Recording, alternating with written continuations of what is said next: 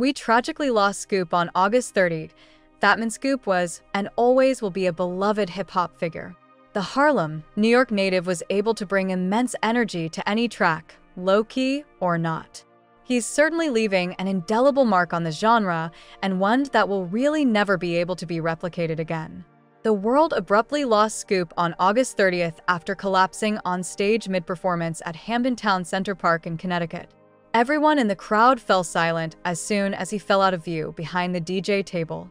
Medical personnel got to the event a little after 8:30 p.m. and tried to administer CPR. He was then transported to a local hospital, which is where he lived his final moments. But in true Fatman Scoop fashion, he did get to do what he was best at, having fans jump around and live just as carefree and fun as he did.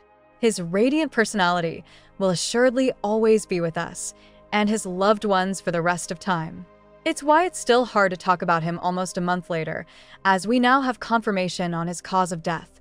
According to All Hip Hop, the Connecticut Chief Medical Examiner's Office revealed that it was by way of natural causes.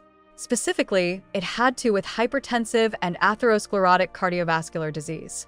It essentially leads to clogged arteries, unregulated high blood pressure, and blood clots. Our thoughts and prayers continue to go out to friends and family of Fatman Scoop during this difficult time. What are your thoughts on the cause of death for Fatman Scoop? Did you expect it to be something else? We would like to hear what you have to say, so leave your thoughts in the comments.